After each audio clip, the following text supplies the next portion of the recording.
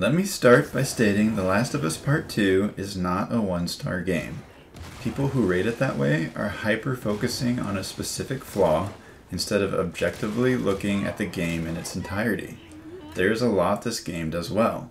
In fact, apart from the story and the multiplayer, it seems clear that The Last of Us Part 2 improves on most elements of the prequel.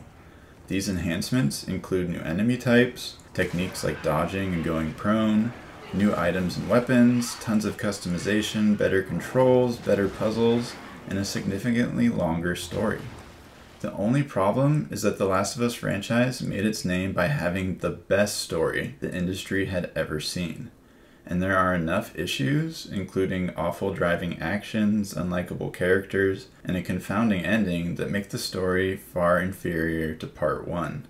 It's kind of like going to a sporting event at a new stadium with comfier seats, better tasting beer, and the world's biggest jumbotron, but then watching your team lose in the final minutes. I don't want to be overly critical of the story, as the voice acting was strong, and there were some interesting twists and heart-wrenching scenes. It's important to realize that the story would be less maligned had the prequel not existed.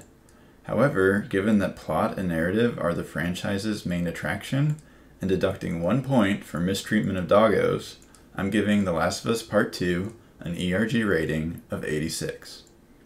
Do let me know what you think in the comments below, and feel free to recommend the next game deserving an ERG rating. Last but not least, do please like and subscribe if you found this review enjoyable and would like to support me creating additional content.